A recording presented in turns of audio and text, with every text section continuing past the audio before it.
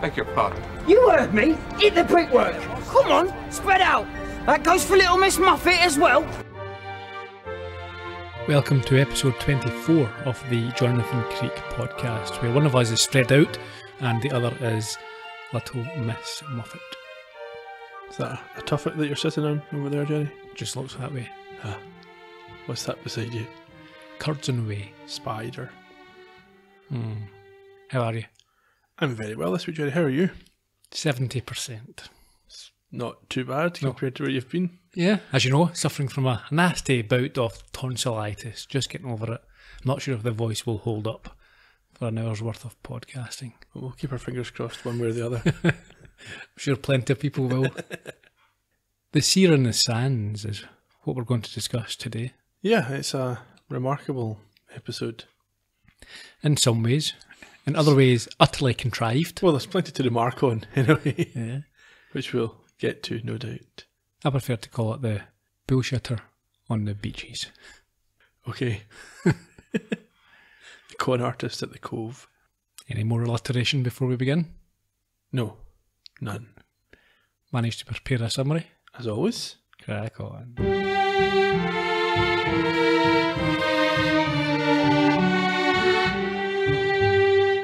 In The Seer of the Sands, Jonathan and Carla are asked to explain a remarkable feat of psychic communication. Following the death of Justin Mallory, a well-known skeptic, his bereaved partner is offered comfort by a passing medium. With serious financial consequences hinging on the credibility of the dead man's posthumous words, can Jonathan expose the fraud, or is this one mystery that defies explanation? We shall see her. Tumbleweed. The coastal home of Justin Mallory is where we begin this week, and we can see from a number of books and posters that he is apparently a famous ghost hunter. Yeah, I think more of an exposer of the... Nonsense. Yes.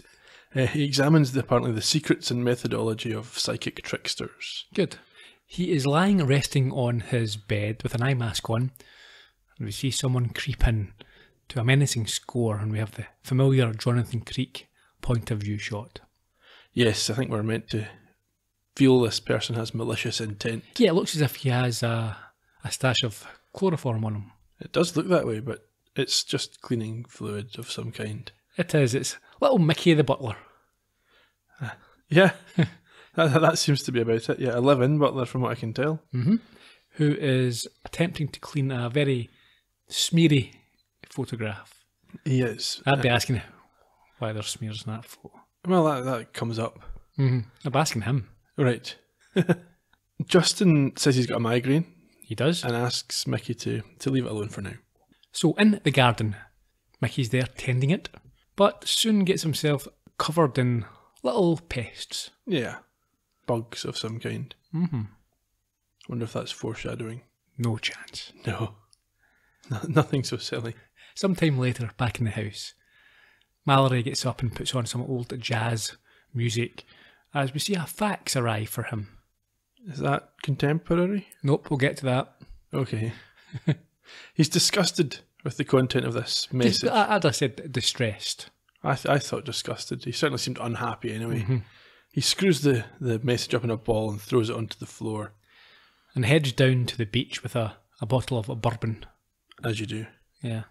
Did you understand what the whole thing with the plastic clips over the top of the bottles of whiskey were? I didn't recognise what that was meant to be, but it showed you a close-up of a little red bit of plastic. Yeah, no, that was just to highlight the fact that it was the same bottle that's found buried. Okay. And the beach is where we go next. And looking quite reckless, Mallory gets into this speedboat of his. How do you look reckless? Well, a bit of gay abandon.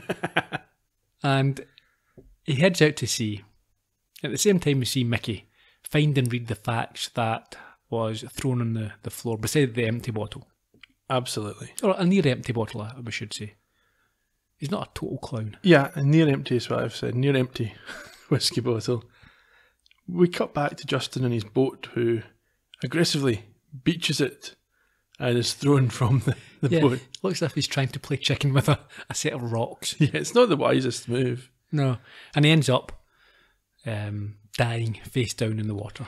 Yeah, a woman wanders along and recognises him and is shocked to discover that he's died. Yeah, she's Ashley, I think we come to learn. And she knows the man is Mr. Mallory, so it's not a stranger. Yeah, he's not gone far. No. So Ashley runs up to tell Mickey, and they both head back down in a panic, obviously. And as they do go down there, we get some exposition from Ashley. Well, she wonders why he would get drunk and take a boat out when he's the most level-headed man in the universe. He's a ghost hunter. It seems hyperbolic, yeah. He's a man who's decided that his career will be hunting ghosts. Yes. The pair are in for an imminent surprise. Yes, what's that? They get back to the boat and the body has gone. Yeah, we can discuss that later. Do we find out how the body disappeared if she ran up to alert Mickey? Well, there must be a time gap. Must be. Okay. Anyway, she speculates at this stage that his body's simply been washed out to sea. I think she says something like the sea has taken him, or I can't remember the exact words. Something stupid. It's that, yeah. I don't think so. No. We're on the street next, where Jonathan is with Adam, who himself is trying his hand at the hip new thing of street magic. Yeah. So he's left the theatre, the more the David Copperfield, and he's swapped that for more David Blaine. Or who is it these days? Dynamo. Is he still... But I saw him recently look really old all of a sudden. Who, David Blaine? Dynamo. Oh, Dynamo? Yeah. I've never watched him. Blaine must look quite old. I would think so. He was quite old to start with. Doing stupid things for days on end. Yeah, pretentious pain in the backside. How's it magic to stand in a box? It's not. It's like an endurance feat, if anything. Yeah. I think I've got an autocorrect here because my next line in my notes makes no sense. It says, cameraman wheelchair dining Adam. What do you think that could be? I'm not sure. But there seems to be a conversation about mentalism anyway. Yes. And Adam thinks that this discipline can still be demonstrated today. Yes, but we see that it's in fact just a con. What happens? Yeah, he approaches a number of people and if they don't give him the right answer, he just moves on to somebody else. And when he gets the right one, that's it, recorded for their little documentary. Mm-hmm. I think that it looked like most of these people actually probably were just passers-by in the street. They didn't look like extras or actors. Yeah, so it does have that authentic feeling when he finally gets it right. Yeah. What is he? He's asking someone to pick a number. Yeah, pick a number from 1 to 50, and he's going to try and put it in their head, I think. Yeah. And none of them choose the number. Well, yeah, we get kind of a quick cut of a number of folk giving the wrong answer until finally one man punches him. And eventually somebody does guess 36, and I think he's got it written on him. He takes his shirt off, or he lifts his shirt up, and yeah, it's there, and he's just, oh, it's unbelievable. Back to the beach, and we see a different woman, Geraldine Vacara. Yeah, she's driving the coast road. She's looking very mournful. Oh, I said wistful. Either or. Yeah. Before knocking on the door and having it answered by Mickey, she tells him that they don't know each other. Yes, he agrees, but he's been expecting her, nonetheless. Yeah. We're at Pinewood now. Yes, it's up on the wall, isn't it? Mm-hmm. Adam is being filled in on the benefits of inclusiveness. Yeah, diversity, and agrees to take on a new security person. As we see Jonathan take a call that annoys him. Yeah, that's right. We don't know what it is at this stage. No. I don't think Adam is really understanding the situation as he asks the diversity woman on a date. Yeah, I think he is listening to her only insofar as it makes her listen to him. And yeah, he's focused on the date rather than what he has to do to get the date. Yeah, and she's probably about to spurn him until introduced to Jonathan, who has, whilst on this call, has seated himself in a wheelchair. This is what my note earlier was. The cameraman was in the wheelchair. That's how they got the angle for the shot when they're walking down the street. Yes, that's okay, that solves that mystery. Yeah, Jonathan's sitting in this wheelchair, and the diversity woman believes he's a disabled member of staff, and she praises Adam for his commitment to inclusiveness and diversity. Yeah, now for someone in this role, she seems very patronising. Yes, I don't think it's appropriate at all what she says. No. Her name's Felicia, I think it is. And as she leaves, Jonathan tells Adam about his health and safety issue concerning the live python that is in their act. Yeah, apparently health and safety are cracking down. Gone mad. You can't even have pythons. PC gone mad. Terrible. Adam, however, thinks that his newfound relationship with the council, i.e. Felicia, will resolve this matter. Doesn't make any sense. No, she isn't involved in licensing wild animals. No, that's not how it works. No. You can't just speak to someone who works for the council and they can Sort push it. some buttons for you. Not these days. Or those days. Yeah. Back to the beach house. Yes, Geraldine is there talking to Mickey, and she advises him that she was Mallory's secret lover. Yes, secret American lover. Okay, has he got one in other countries as well? Probably. He's a sneaky little devil. Mickey says he knew there was someone, but he didn't know who. That explains his comment when she arrived. Yes, and she can't understand why he wasn't delighted, as opposed to being suicidal, Yeah. since she had just faxed him with some very good news. It turned out Rex, my husband, was finally ready to put us out of our misery and let go. I wanted to call desperately to tell him, but I was already late for a meeting, so I just fired it off like a quick one-liner to make his day. Guess what? Pressing Rex for a divorce again this morning. He said no one would have to suffer much longer. Talk to you tonight, Geraldine. From the way it was all screwed up on the floor, I'd say this was the very thing that upset him. But that's not logical. I mean, there's no way we're getting the whole picture here. Sadly, the only one who can make sense of it isn't here anymore. Well, then again, you know, he was desperate to believe there was something else. But all those years, knee-deep in scams and con tricks, cranky mediums and phony psychics, what did he ever find to give him one grain of hope? I don't know, Mr. Daniels. Wouldn't that be his greatest triumph? If Justin Mallory, Ghost Hunter, returned to us now to explain his own death. Yeah, a number of issues with that clip there. I don't think there's anything in that clip I don't have issues with. No, we'll start with the dashing of a quick fax. It's 2004. Everyone was using emails. It would have taken longer to go and find a pen, a piece of paper, write a note and then fax it, find the telephone number you have to fax it to. Yeah. You would have sent an email or perhaps a text. I know that in America, I think you said to me earlier, that texts weren't quite as prevalent as in the UK perhaps, but still everyone was using Blackberries and what have you. You'd have sent an email or some sort of digital communication. It was an obvious plot contrivance. I would say so. I mean, obviously there might be an additional cost as well for a text, but nothing. Email would have been absolutely fine. But here's everyone in that time had a Hotmail account or whatever it was. Yeah, but even that, you're saying additional cost. She is not a 13-year-old girl. Yeah. We find out she's dealing with hundreds of millions of pounds of contracts. Yeah, she could handle it. Yeah, she's a businesswoman. It's a company account. It's not. She's not got a data limit or whatever. I wouldn't have thought. I'm sure she can handle a 40p text. Yeah. Yeah, the facts doesn't add up. No. It's a plot contrivance. The other thing as well was we heard there that it's more like she's describing him more as someone who's out there to find the truth as opposed to being a psychic, a scam buster. Yeah, the impression I got was very much that Ghost Hunter was him exposing. That was the line he used, or the tagline he used. Yes, because he was exposing frauds. Definitely, when we hear Ashley later describing him as thinking in a similar way to Jonathan, right? Very logical.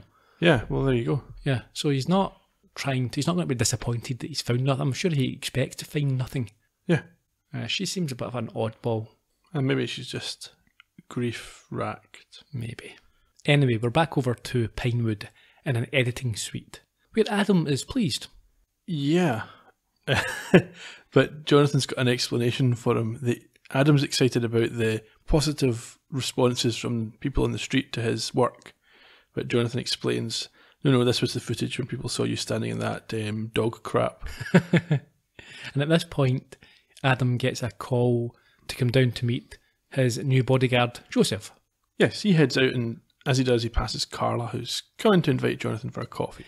Yeah, she's in the neighbourhood, as it were, with Baxter. Is she? Is he there? Yeah, I think they're working on a programme in Pinewood. Okay. That might be a bit that's missing from. I watched this on Netflix, so Yeah, no, I think she just says that. I mean, she says he's there. Okay, Yeah. he doesn't appear. not at this point, no. Okay, that's fine. 'Cause I couldn't. I'm trying to figure out what I've missed, so we'll try and piece it together as we go Yeah. through. So downstairs we go, where Adam discovers Joseph is not exactly what he had been expecting. Yes, and Joseph's a small person, and Adam, I think he throws in a line about being above all that, which is inappropriate. Yeah. But not only is he a dwarf, he's an obnoxious little turd. That's not connected. It's not. No. No, But, he's, yeah, but he is. but he's a yes. horrible little person. Yes, he is. He's not a nice man. No. He's very extreme. I think he's Dirty Harry. Yeah, I think we heard at the top of the show what happened next when Jonathan and Carla stopped by. Yeah, he's pulling out guns and frisking people who happen to walk anywhere near Adam. Yeah, at one point he fires his gun. Yeah. Oh, Must be a cap gun, surely. He's not running about with a gun. Who knows? Maybe he's got his security guard badge and that lets him get a gun. We're back over to the beach. Geraldine sits on a rug and gazes out at the ocean before starting at a crossword and then knocking over an orange as she lies back to close her eyes and have a little rest. As she does, a woman stands over her. Yeah, she hands back this orange, just like in The Godfather. Sure. And she says something along the lines of, "It's a very lovely spot, but for you there is sadness here." Yeah, she's meant to be a mystic new age type. I think through my notes I just referred to her as a con woman. Yeah, that's like the other week when I had the fascist policeman, didn't have his name. Yeah. I don't have her name down. I don't know if she had a name. Did she have a name? She did. Con woman. She did have a name because Geraldine knew it when Jonathan asked her, but I didn't no. write it down. She's at it anyway. She then describes the accident, but this is public information, surely. Yes. There's been a massive crash and death on the beach. Everyone would know about it. I would say so. And she talks about what it must mean to Geraldine, but again, that's fairly obvious. Yeah. She says that someone whose life was lost near here wishes to communicate. Now, Geraldine obviously opened the door to this in our previous scene when she said, "Oh, it'd be great if the ghost hunter came back from the dead as a ghost." Yep. Here's the thing as well, this type of nonsense always irritates me. She says, "Oh, you've got 5 questions." Why would you only have 5? Who's limiting this to 5 questions? Ooh, I will not answer 6. Ooh. Yeah, I won't give you a straight answer. I'll just talk in initials and... Yeah, but what else has he got to do? he's dead. You've got 5 questions. I'm a busy man. I need to get back for EastEnders. Yeah. Garbage.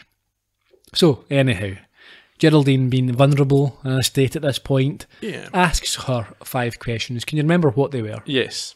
Okay, tell me. Okay, number 1, how are you? Dead. Dead. Yeah. Been better. Yeah. Number 2, where are you? Nowhere. Number 3, how did you die? Look at the wreckage of my boat. Imbecile. It's like she's trying to trick her. Yeah. Number 4, do you still love me? No, I'm dead. And number 5, what's the answer to 17 across?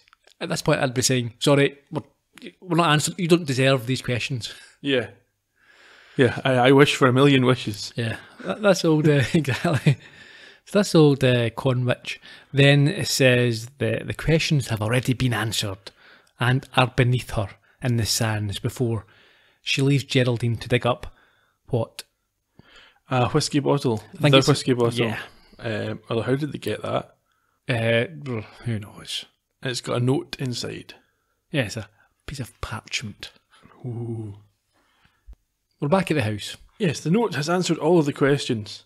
Yes, a shocked but delighted Geraldine shows this paper to Mickey, and it apparently contains these answers. Yeah. So, tell me what the answers are. Okay, how are you? I'm good. Okay. For Good. being dead. Good one. Crap answer. Okay. Where are you? I have passed beyond. Rubbish again. I love the next one. How did you die? I crashed my boat. Yeah. Idiot. Didn't take Columbo or Jonathan Creek to work that out. Number 4, do you still love me? No, I've met Marilyn Monroe. Oh. And the crossword answer is gruesome. Mickey is obviously sceptical, but Geraldine is convinced that Mallory is still with him. Yep. Yeah. This woman apparently is in charge of hundreds of millions of pounds worth of contracts. Once they find out, they should just fire her. They should do, yeah. Over to the studio. Yeah, Baxter's office, I believe. Yes, he's reading a book called Chasing the Hollywood Dream by Alvin Turtlebaum. Yeah, and it seems to have changed his mood in some way. Yeah, he seems kind of contemplative, doesn't he? Yeah. As Carla enters and tells him about the meeting with Jonathan. Yeah, she's poking for a response, I think. Yeah, because I think Baxter asks how Jonathan is, and he says he's quite fine. Double entendre there. Yeah, she wonders whether it's ever sunk in with Brendan that she was quite attached to Jonathan at one time. Mm-hmm. There's a weird comment about never lowering the little drawbridge. That doesn't even make sense as a metaphor. So opening the gates as opposed to the drawbridge. Yeah, what drawbridge are you lowering? What is wrong with you? Yeah. Let's not. Well, they had their moments. Yeah. So, however, Baxter has something of his own to tell Carla. yeah, he says life's full of lost liaisons, and she says they have trust, and the fact that she's still friendly with an old boyfriend shouldn't be a big deal. And Brendan says, or that I was once married to a man. Now, is this homophobic humour? Yeah. Well, I think It's like he was gay. yeah, I mean, I think Carla's reaction is, again, not progressive. He immediately flicks the switch and starts talking about the book he was reading. Mm-hmm. Which is connected, but we don't know that at this stage. No. Down in the car park, we see the Python arrive. Yeah, it's quite hissy. And Jonathan receives a call from Mickey. Mm-hmm. Now, I can't remember, what's the connection between Mickey and Jonathan? I don't know. I've not got a note here. Do we find out later? I mean, Jonathan's quite well known at this stage as a guy who solves mysteries. Yeah, I suppose. Mickey's maybe thinking that this woman's been conned. Yeah. But why does he care? It's not his problem. She's not inheriting anything. Anyway, back up in Baxter's office, we see a picture of him and Turtlebomb at their wedding. Yes. He explains it was his first time in America. He was young and impulsive, and it was a marriage of convenience that opened a lot of doors. Yeah, but as mentioned, she doesn't take this very well or appropriately. Well, I was going to say appropriately, but you would be shocked if you found out your husband had been married to a man and hadn't told you. It'd be very shocking news. Yeah. I don't think we should judge her on her immediate reaction because it's maybe not her rational reaction. She probes as to the consummation of his marriage, but he insists they definitely did not. Have a co-production deal. Before accurately pulling her up in her homophobia. But like we said, it's a shocking revelation. Yeah, I think that's fair to say. I think we give her a bit of leeway. Yeah. I don't think she's picking on all gay people. It's just her husband and the shock. And I think this is a slight on Baxter as well. I mean, you would you should have probably told your wife that you were once married to a man. It's not an insignificant detail. My bigger problem with it is it seems to be written as humorous. I think the audience are expected to laugh at this idea of him being married to a man, which I don't think is ideal. Well, let's give him the benefit of the doubt. You're meant to laugh at the fact that he had done it and didn't consider it worthwhile even mentioning. That's the joke. Okay. You know, had this been brought up, Takes a lot of charity. Well, no, I mean, I think if it was a relationship and Carla had mentioned the fact that she knew about it before, you wouldn't be laughing at it. It's just the whole shock, this revelation. Okay. Carla accuses Brendan of having been duplicitous and insensitive. I'm not sure that's fair. It happened before he met her. He can't change it. Insensitive, I think, in not telling his wife. Maybe he felt it was sensitive to not tell her. That's sort of, keeping those sort of secrets generally advisable. Well, people do. Of course they do. Anyway, she storms off, and luckily for her, straight into the incoming Jonathan. This has happened a couple of times in this episode. They seem to be gravitating towards one another. So they're now in the car together. I think Jonathan has invited her along for this. Yeah, because of this mystery that they're going to look at. Yeah, and after some more casual homophobia from Jonathan this time. It's not casual in any way, it's blatant. Yeah. I'm not even going to repeat the joke because it's neither funny. What I've written down, neither funny nor appropriate. Anyway, they're off to see Mickey and Geraldine. Yeah, Carla asks about Mallory in the car. So we arrive at the beach house, where Jonathan immediately recognises something as a scam. Oh, there's no question it's a trick. And a bloody good one. Professionally and very meticulously plotted. Which begs the inevitable question. Why? Credulous Californian who's desperate to make contact with her dear departed. I suppose it's a cinch she's going to lap it all up. And what if... You're saying they never did find his body again. How can we be sure he was actually dead? You just have to take my word for that. Oh, Ashley, Took care of all the paperwork. Dictation, whatever. I think that's the last of the acknowledgements for signature. Sadly, I come from a family of undertakers, and I've seen what goes inside a coffin. Too often to be fooled.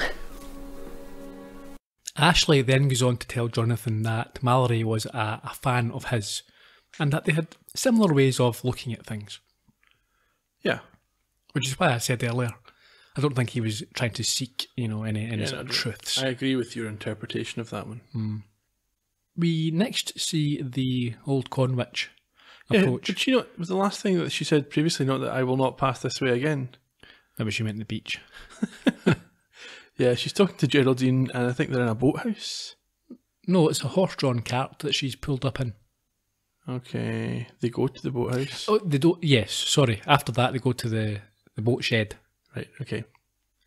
And you've got Jonathan and Carla lurking behind a tin of paint. Yeah. This is the bit where the woman is trying to influence Geraldine. So she's feeding her additional information. Now that she's done the hook with the bottle, she's now putting in things about journeys to places of angels and gentle waters to bid farewell to the king. Yeah, but she talks about going on a journey soon. I mean, F me, she's got an American accent. It's hardly a leap. Yeah. Well, yes. And she knows that, this Geraldine makes the connection. It's Los Angeles, and this is the name of her office building. What a coincidence. Yeah.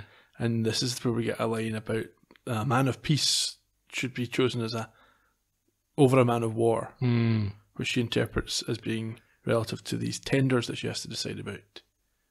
And she assumes that Rex, her husband, is the king, because Rex means king. Geraldine has one more question, which is really the final test that's going to verify for her that her that her former partner is indeed communicating with her. Yes. What's that? What's they have a safe word, a code word that they never reveal to anybody else. So she wants this woman to provide the code word, and that'll verify everything. But of course, being a con woman, she can't do this and ends up performing some sort of dramatics. And she screams and says there's a destructive force, some other influence. Of course. While they've been watching, Jonathan and Carla have been under the drip of a large container of something sticky, probably glue. I'd imagine it's to seal boats when they get a puncture. Yeah, maybe tar. Yeah. In any event, they are stuck to one another by the hair, which makes for an awkward tracking adventure as they follow the woman when she leaves. Yeah, we see her leave by her cart, and Jonathan and Carla have now become this item of sort. And it's a 2.5 mile journey until Jonathan is forced to... He has to carry Carla, yeah. Jonathan isn't up to that. No chance. No, that wouldn't work. For 2.5 miles, I can't even carry my kid. No. Half a mile. And Jonathan isn't in any shape to be carrying people. No. The woman is met, anyway, they do keep close enough to see this, met at a campsite by a man with long white hair. Back to the beach house. Mickey has prepared a massive meal. Far too much pasta. And as they eat, we find that Jonathan and Carla have owned up to this snooping, as he is certain it is a con, and they know nothing about the gypsy. Yeah, Geraldine's not happy about their cynicism. She believes that this malevolent force intervened to block the code word. But for Jonathan, this is obviously clear proof that the woman's at it. Because it is clear proof that the woman's at it. Yeah, so there's nothing they can do. They decide to wait and see what happens. Yeah.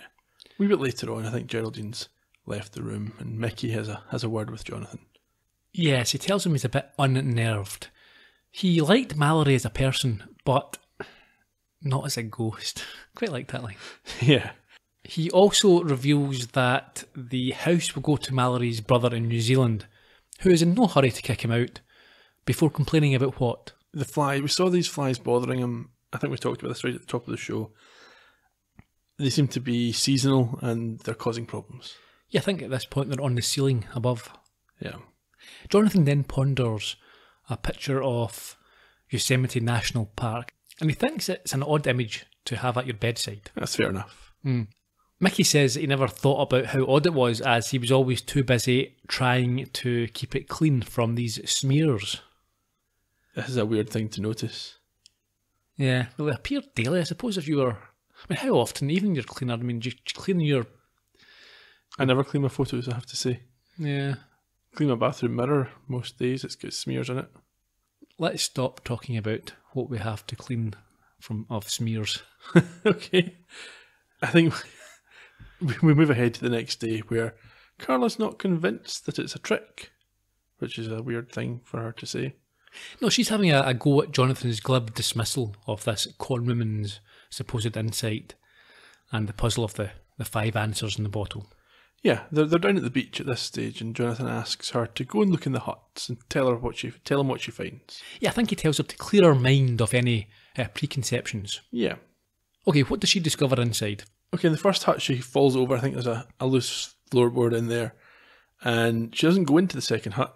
And in the third one she finds a boot with a crab in it, which terrifies her.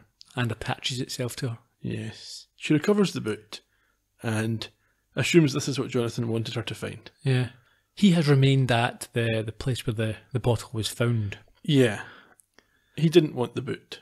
No, he dismisses this and instead says that he was thinking more about the loose floorboard. Yeah, that fits in nicely with the idea that he has. And as Carla moans, Jonathan seems to have worked something out and then notices some black smoke in the distance coming from where the gypsy campsite was. Ooh.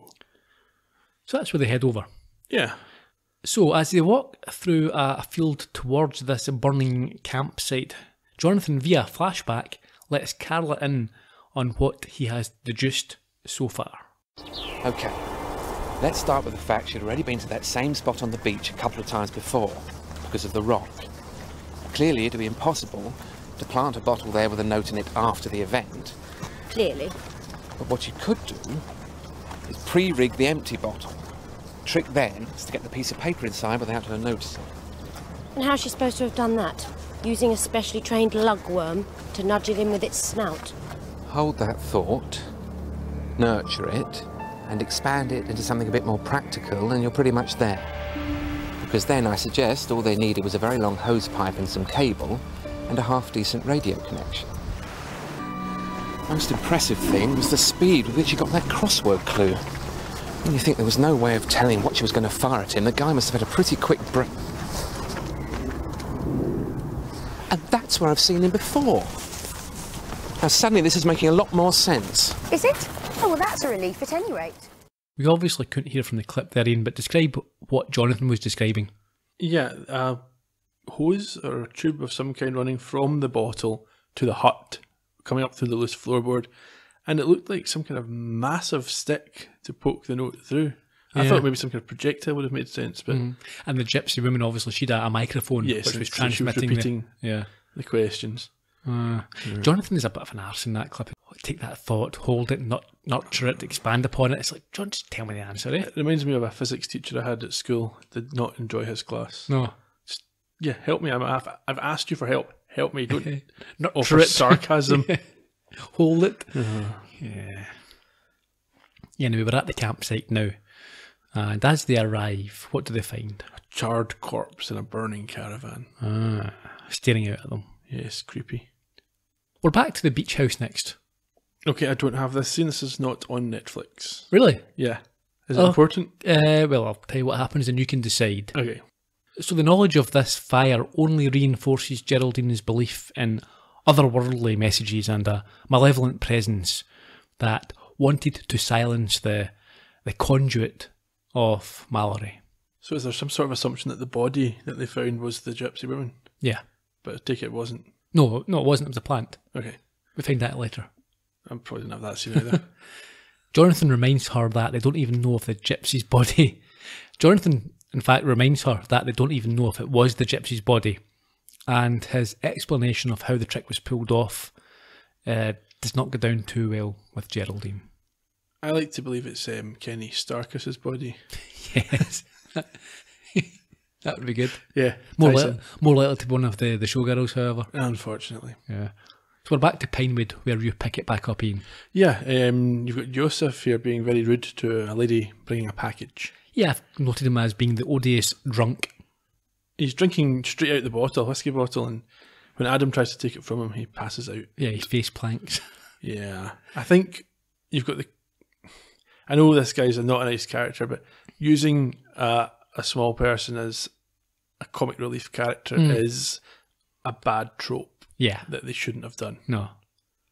I think they move him to sleep it off. They dump him in a pile of sacks. Yeah. And we're back to the beach house. Jonathan is now on the internet looking up the Magicians of America site for something that we don't know about. The American Magicians Association of America. Yeah, he keeps looking at this photo of Yosemite as well. Yeah. He prints off something. Why? I suppose that might have been a thing that I'm looking back trying to remember. I think people did print off websites. Yes, because they didn't have phones in their pocket, they had the internet. You couldn't take the internet with you. Yeah. So rather than go to a web cafe and show someone what you'd found, you would print it off. He's identified this man, the man with the white hair. Yeah, Leo Jorgensen. That's him. He's a leading mentalist, which means something different in Scotland. Apparently, yes. He is the man who has conceived the plan. He has connections to organised crime. Yeah, really? Is there many magicians who are organised? It's like, what do we need? We need a magician. Not literally. Get me Siegfried. Oh, the other one who's not been eaten. I mean, Jonathan admits he doesn't know who the woman was, but having accomplished their con, the two bogus gypsies have now buggered back off to where they came from. No doubt, under a rock somewhere. He thinks that the skeleton was dug up from a local churchyard. Now, this is very unlikely. They're not out there. Do you know how hard it would be? Exhuming a corpse? How do you know which grave's going to have an actual skeleton in it? And that would be discovered. Yeah. You'd be as well just going and getting something from a medical shop. Yeah, it doesn't need even to be a real skeleton, does it? Not really. But I mean, if you open up a grave, it'll be discovered and they'll know they'll know that anyway. It's a local graveyard. Yeah. But Mickey wants to know what their objective was. Good point. And Carla's not clear either. No. And Jonathan refers them back to the conversation in the boathouse. And he also says that when he gets a reply to an email that he sent, he will have it all tied down. Then cryptically says that he has a problem with a ghost to lay as he looks at the poster of Mallory. I like the way that they use this episode to show faxes as speedy and efficient and emails as slow and cumbersome ways. You'll have to wait a few days. Still have an email response, yes. But I'll fire off a quick fax. 2004. Yeah. You got away with that in 1996. Yeah, when you had to go somewhere to use the internet. Yeah. Mm-hmm. Where are we? Back at Pinewood, the Equalities woman is there and is greeted by Adam. No, I thought we were at the theatre this time as opposed to Pinewood. No, because, well, maybe if it's the theatre now, it was the theatre earlier because it's where Joseph has been laid to sleep. So either way. Yeah. Who's Adam sitting beside? Not remember? No. A dummy of himself. Is it? Yeah. Quite good, actually. Didn't even have to go back and see that because that sounds quite good. I think he tells her he's going to show her something spectacular, which is a double entendre. Uh-huh. But bad news. Yeah, he gets... What? Yes, what is it? Does she not ask how Joseph's getting on at this stage? Yeah. I didn't write it down, but I think I remember her doing that. And coincidentally, he has had a bit of an accident. Yeah. They've found the snake, though. Yes, he joins others as we see where the snake is. Yes, it's on the sacks. Yeah. Where's Joseph? He's in the snake. Shouldn't laugh. No, well, again, this is obviously why they've used someone of Joseph's stature for this. I don't think it's inappropriate. Snakes wouldn't eat people like this. It's not a realistic depiction of how snakes behave. No. So, especially not a python, it would strangle him and then... Maybe it did. Maybe it strangled him and then ate him. I don't think it would. No? No, it would be very unlikely to anyway. Okay. The beach house is where we are. Yeah. Nighttime and Carla is woken by a loud creak. Not Jonathan. I don't have this scene again. Really? The whole scene? The next thing I've got after the sneaking Joseph is in the morning with the cup. Okay, I think there are a couple of things before then. Okay. So Carla is woken by this loud creaking noise and gets up to investigate. I ruined your joke about Jonathan Creek there. I apologise. That's okay. But we don't see what the noise was. And the next morning, Jonathan logs on to his global-mail.org account. What a man. Yeah. To see what his inbox has in store for him. If he'd gone to Lycos, he could have got a choice of top-level domain endings for his email address. Yeah, I've heard about yours before.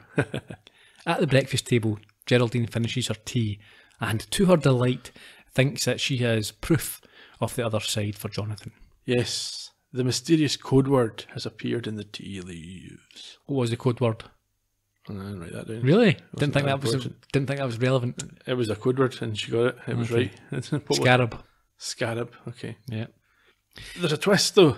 Well, Jonathan concedes that he can't argue with it. What is the twist? He did it. It proves that you can believe anything if you want to. How did he do it? I mean, physically, how did he do it to the cup?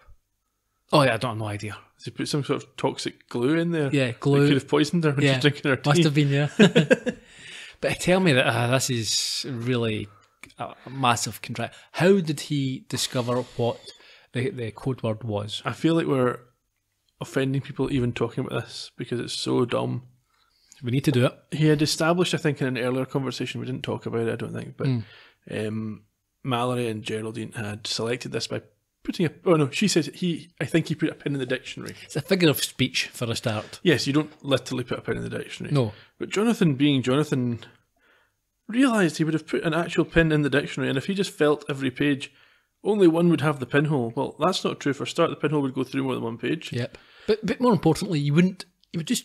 If you wanted to use the dictionary to come up with this word, you would just close your eyes and select a page and put your finger on it and look up. Yeah. You wouldn't actually go and get a bit of garbage. And not only that, the pinhole's right under the word. What are the odds of a pin hitting the bit of the page that's right at a word instead of a definition? No chance. Yeah, it's nonsense. The whole thing's rubbish. It is. And it ruins it. So let's just skate over as if it didn't happen. He goes on to tell her that the death of Mallory and her work position left her open to cynical con people and then offers the motive for their involvement. The company you work for in LA, or I should say practically run, is currently considering 2 major tenders for a construction project worth several $100 million. A serious commission that's basically in your gift. Let's say one of the 2 parties doesn't want to leave it to chance. Backhanders are a bit risky these days, so they put our psychic expert, Mr. Jorgensen, on the case, with a brief to nudge you in the right direction without you really being aware of it. After a week or 2 tracking your movements, they come up with a plan. First of all, to hook you with that message in a bottle, and then follow it up with a load of cryptic pronouncements from the spirit world that steered you very carefully towards their client. Pacific Union and General and Western, man of peace and man of war. Where the man of peace shall prevail over the man of war. Pacific must prevail. Right. The names of the 2 companies were a gift. Is it me, or does this all sound a bit batty? Oh, it's too batty for words. But in a country where Nancy Reagan's horoscope can affect foreign policy, guess we should keep an open mind. No. No. That was nonsense. Absurdist nonsense. Yep. I'm not having it at all. Nah. Let's ignore it. Okay. Accepting of the deceit, and embarrassed, Geraldine excuses herself to make some calls. Let's just pretend they were trying to get money off her. Yeah. Let's just say it was that. Okay. Okay. The next thing I have is, in the room, Carla finds out who the friend from America was. Yeah, who was it? Maddie. It was, and I think she asks Jonathan if he misses her. Yeah, he kind of skates by that question and thinks about... Oh, he starts looking at a painting, which makes him think about the photo of the Yosemite. Mm-hmm. And he realises, I don't know if because she mentioned Maddie, that the smear may have been a kiss. And he then talks about the difference, or asks Carla if she knows the difference between landscape and portrait. Mm. So we're back downstairs where Jonathan takes the picture from the frame. And what do we see behind it? It's a photo of Geraldine. And Mallory. Yes, he was hiding it from Ashley, apparently, because she's very jealous and may kill him? Yeah. I don't really understand this. Let's just say he was a very private person. Yeah. I think, is it Mickey says that Ashley was obviously more than just a secretary? No, she wanted to be more than a secretary. That's right, yeah. So because his secretary fancied him, he kept his entire love life a secret from everybody. More nonsense. You wouldn't do that. You would just say, I'm not interested in you, Ashley. Stop trying to embalm me. I'm alive. And find a new secretary. Yeah. Yeah. Geraldine is overhearing this. Yes, and then angrily exits and drives off as Carla doubts that Ashley would have killed him for rebuffing her. No, she doesn't think that's possible, but she doesn't know Ashley in any way. No. So how can she say this? She can't. In the car, as they follow, Carla points out that Ashley would have no motive to kill if she didn't know about Geraldine. Yes. So could it just be the rebuffal? Yeah, and did she even kill him? There's more of these flies in the car, which is quite annoying to everybody. Yes, Jonathan notices them on his hand and has a eureka moment. We're at Ashley's house. Yeah, Geraldine shows up first and hears music. I quite like this, I must admit. At first you're thinking, have they faked his death so he can live with Ashley? Yeah, I mean, we should say it's the jazz music that we heard Mallory play at the start of the episode. I can tell you what the music is if you want to be able to save it for the trivia section. We're here now, tell us. Okay, so it's a 78 RPM record, apparently. Petite Fleur by Sidney Bechet, a great favourite of David Renwick's and apparently also of Woody Allen's. Apparently there was originally some discussion between Geraldine and Carla about how much the track meant to Justin, but they had to cut it. A nice track, I liked it. So they're out in the garden, this music's playing, and we see Ashley sitting beside, it's a long shot, so we see Ashley sitting beside Mallory, and as you rightly said there, the assumption must be it's been a faked death. Or at least she's faked and she's keeping him there. Like in Misery. We're back in the car for a second. Carla comments that there was something creepy about Ashley, and Mickey tells them that perhaps she resented having to care for her father after his stroke, although he has been dead for about 2 years now. Back at Ashley's place. Geraldine approaches the pair and discovers that it is not an alive Justin being kept against his will by Ashley, but an embalmed corpse in a wheelchair. Yeah, I must admit, I did enjoy it. I mean, it would have been more appropriate in some sort of horror movie. I like it, but they could totally have woven this into the story. Yeah. And had creepy music and stuff, and it would have been better than some of the other subplots, like the Joseph thing. Yeah. Geraldine attacks Ashley at this, calling her sick and twisted and a murdering bitch, as she is restrained by Mickey when the three of them run in. Yeah, Ashley denies having killed him, Justin, and Jonathan says he agrees it wasn't her, it was a fly. Yes, I think he also very perceptibly says that Ashley needs help. I think that's quite obvious to everybody. Beach house. Yes, Carla cannot believe that Ashley had all the embalming stuff there. No, but she is reminded that she did come from a family of undertakers. Yes. Jonathan expands by saying that he thinks Mallory knew how unstable Ashley was and didn't want to antagonise her by leaving the picture of Geraldine around. That's not how you respond. You call the mental health people or whatever you need to do, have a stage of intervention. Yeah, you don't hide your life from your secretary. Yeah, no, you don't. Jonathan also goes on to say that Mallory clearly loved Geraldine, so why would he get so upset about the facts? Yes. At this point I paused it and made a note. It better not be that a fly looked like an apostrophe or something stupid like that. Yeah, well, unfortunately, through flashback, Jonathan goes on to explain what actually happened. Tell me.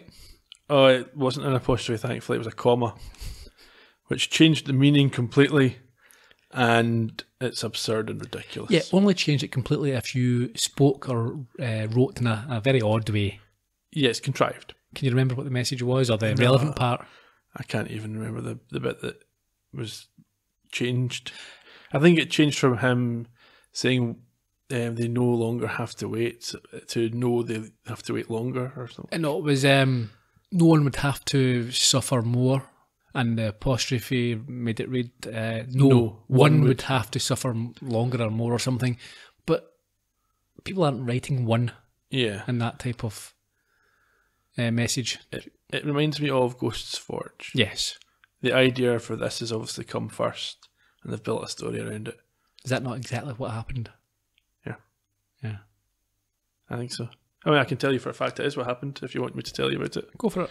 David Renwick has admitted, I don't think he saw it as an admission, Mm-hmm. confirmed that the whole thing with the harvest flies, he gets inundated with them at his home, where he did at that time, and he remembers one landing on a book or a writing pad, and he thought, oh, that could be an apostrophe or a comma. Yeah. And then took the step to try and think what language would be changed by an apostrophe or a comma. I suppose we should be thankful that it wasn't 4 conveniently placed harvest flies changing the... Yeah, of course. But yeah, I mean, the whole thing was a contrivance. I mean, the fact that she was using a fax, if it was a digital medium, then this wouldn't have worked. Yeah. The language that was used, and also there was something else. Well, the fly itself, I don't think. Yeah. You would have, I don't think it would have looked natural. No, it would have been obvious. Mm-hmm. The final scene this week, we're on a boat where Jonathan and Carla are enjoying a little excursion, whilst he explains Adam's problems with both the animal and little people's rights groups. Yeah, Carla's sure that Adam will rise above. That's the exact same joke that Adam made earlier on. Mm-hmm. We cut to a riot at the studio. Very briefly. He's being attacked by protesters. And Carla goes on to admit that she doesn't know where she is in her personal life, and specifically with regards to Baxter. Yeah, but she's glad that right now she's got a bit of space. Yes, a bit of space from Baxter. Yeah. However, she doesn't. No, very short-lived, as he makes a surprise appearance. Yeah, he just pops up out the water in snorkeling gear. Yeah. That's creepy. Very. A little bit like, I think we mentioned last week, some horror references, but that's a little bit like the end of Friday the 13th. Right. Bit less scary. And there we have it. Yeah. But again, I think that scene as well is she was starting to edge towards Jonathan there. She was letting him know that things weren't 100% between her and her husband. Mm-hmm. So yeah, that's I would say it's a sort of B- episode for me. Don't know why I've started using the grading system. I've never done Just it before. this 1 week, yeah. I would say it was a 7. Okay. Don't know what it's out of. Make up your own scale. It's out of 6. Yeah. But I thought it was quite entertaining, apart from the off-colour humour with the Joseph storyline and the contrivances. Yeah. This was maybe the worst one for me at pulling you out the story, because it was so contrived. Not just one thing, it was like 2 or 3 things were so contrived that they had to be so specific, and Jonathan had to get them in such an unlikely way. It wasn't, his usual deduction. It was more, I think it must have been this way. Yeah. Yeah. Okay. The 14th of February 2004 was the original air date, and Sandy Johnson was back in the director's seat. Justin Mallory was played by Gary Cady, born in 1960. You might have seen him in Mona Lisa, Casualty, Doctors, Melissa, The Politician's Wife, Brass, or Doctor Who. Jonathan Kidd played Mickey. He was born in 1956 and is a prolific voice actor. You'll certainly have heard him. He's been in Mr. Bean animations, The Quest, Chamber, Smith & Jones, The Bill, The Upper Hand, One Foot in the Grave, Minder. He's the son of actor Sam Kidd and pro table tennis player Pinky Barnes. Fair enough. A very Woodhouse name there. Lorelei King played Geraldine Vacara, and we've seen her before. Yes, in, what was it, Norman? Time Waits for Norman, yes. This is her second of 2 appearances. She, I think, in that episode played the American who confirmed the alibi. Yeah, the colleague. Yeah. She has appeared in Notting Hill, Bob the Builder, Mr. Bean Animations, Cold Feet, The Saint, Avenger Penguins, Phantom Cat, and Chef. She was voted the Female Performer of the Year at the Spoken Word Awards in 2001. I think she does a lot of work on Radio 4 as well. Okay. Creepy Ashley was played by Catherine Cusack, and she was born in 1968. She has been in Finding Neverland, Doctor Who, Doctors, Ballycase Angel, The Bill, and Coronation Street. I remember her as she played a psycho in that as well. She played a very similar character. Her name was Carmel. Okay. And I think she tried, I can't remember who it was, maybe Martin Platt, Gail's younger tomboy husband, maybe. But she wormed her way in there and became a bit of a psycho. Anyway, she's part of the Irish Cusack acting family. There's lots of them. Nicola Hughes played Felicia. She was born in 1975 and has appeared in Mount Pleasant, EastEnders Doctors, Parents of the Band, and was nominated for Olivier Awards in 2001 and 2007. Joseph was Jason Tompkins. He has been in Psychoville, Doctors, and the Pinocchio Effect. Can't say I've heard of the Pinocchio Effect. No. You've given us some trivia already, haven't you? Yeah, I think most of it that was worth hearing. There was a couple of quotes from Alan Davis about punctuation, but I think we're just as well without them. Yeah. The only thing I have is that all of the bugs were CGI'd. Really? Mm-hmm. Okay. Episode review. Motive. So we've got different motives here, haven't we? We've got the motive for the con. So that's the Pacific Company trying to... That was bizarre. It was financial, corporate shenanigans. Yeah. Mental illness, I suppose, for the body disappearing and what she was up to. Infatuation, yeah, obsession. Mm-hmm. Clues, we've got the bugs, the email from Maddie, the smears, the landscape portrait thing, and the dictionary prick. Yeah, and the unusual choice of photograph beside the bed, I think. Mm-hmm. There's not a gotcha this week, is there? Well, yeah, but yeah, they're away. They got away with it. So. Yeah. Yeah, they didn't get the contract though, so oh, they might. I don't know how Geraldine's going to decide that now. And the guilt, or again, no one was arrested. No one was going to court for this. No, I suspect that Ashley might end up in some form of institution, hospital. Next time we have the checkered box. Exciting. I remember this one. Yeah, one of my personal favourites from back in the day. Let's hope it stands up. I think it's Julia Sawalli's penultimate. Is it? Effort. Okay. We can discuss that as and when. Okay. Cheerio then. Bye bye.